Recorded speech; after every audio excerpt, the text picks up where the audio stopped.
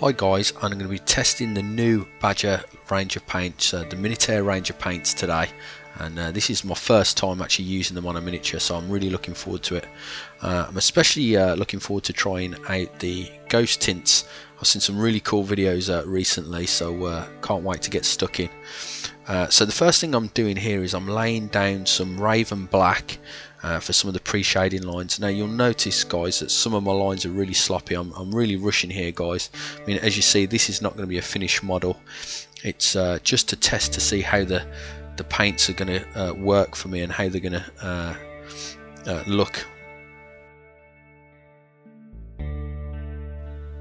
The size of these Rhino doors are not going to waste guys. These are actually left over from a Forge World Predator kit, so if you're actually working on the Mark 1 Rhino or the Predator kit, don't throw away those spare plastic doors. They really come in handy anytime you want to try out a new paint scheme or you're looking to try a new effect. Those leftover doors are just perfect to try new things out on. With the pre-shading lines that I'm trying to lay down here guys, I'm following all the panels, so anywhere that I see a recess I'm putting down a nice black line. Although you might see sometimes I'm spilling over the edge, it's not crucial for this test today. But if you're actually doing it on a proper model, you'd want to take more care than I'm doing here. Also a second ago you would have seen me lay down a fine black mist towards the bottom third of the tank. That's to help things pop a little later on when we add the ghost tint. So now I'm going to be adding some white. This is to add some extra highlights. So what I do here is anywhere that I see a raised surface or an area on a panel where it's going to be falling away from a shadow, actually hit it with a skull white colour there just to make things pop a little more. So again, I'm creating a false highlight.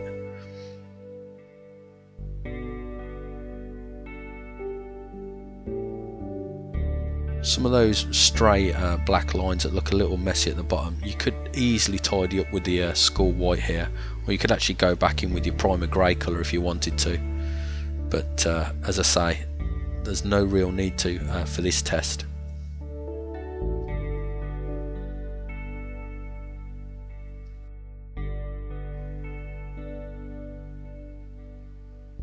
I'm laying down more skull white here guys. Again, if you can pick it up on the camera, you'll see that any area where it's raised or it's falling away from the shadow, it's just getting hit with a bit of that skull white. Also, you may have noticed a second ago I was sweeping the airbrush from right to left from quite far away in the top third of the tank.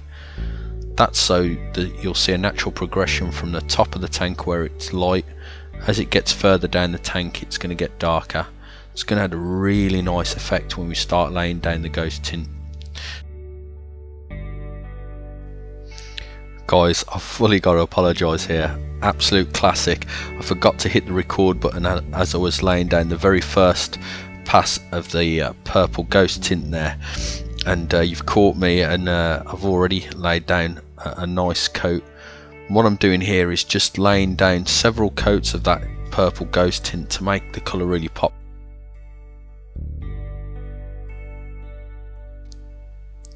And as you can see, the purple does just that. It really pops. The vibrancy and saturation of these tints, it's just fantastic. They are left with like a sort of like a high sheen finish, so I needed to knock that back with some satin varnish, and this is the overall look. So after the ghost tint had dried and I laid down the satin varnish, this is the overall effect.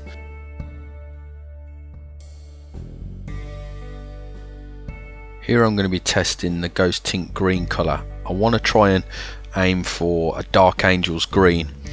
So as you can see, the first pass goes down and everything's looking a little light and a little pale, and you can actually maybe just do a couple of passes here and you could probably say it's actually a Salamander's chapter, but I'm sort of aiming more so for Dark Angels, so I'm coming back in with several more passes.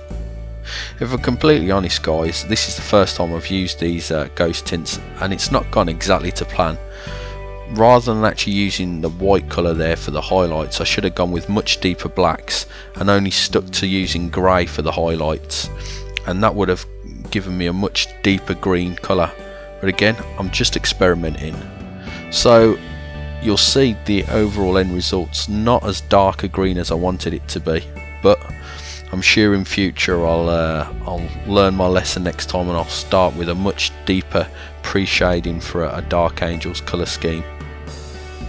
I could have, however, kept going over with the ghost tints. It's so thin, you're not going to obscure any detail.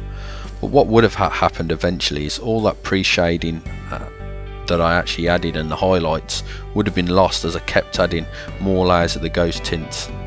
So going back to what I said a second ago, I know in future that I've got to go for a much deeper, darker colour to get a nice Dark Angels colour scheme. So from the limited range of the paints that I've tried in the Minitaire range, I've got to say guys, I'm really impressed. I can't give you a full review of all the paints as I've not tried them, so that'd be very false of me. But as you can see from the paints that I've actually used today, they give brilliant results.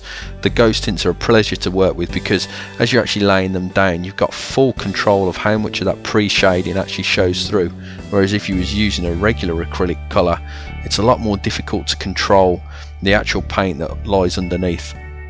I'd like to do a full tutorial in future on a completely built tank.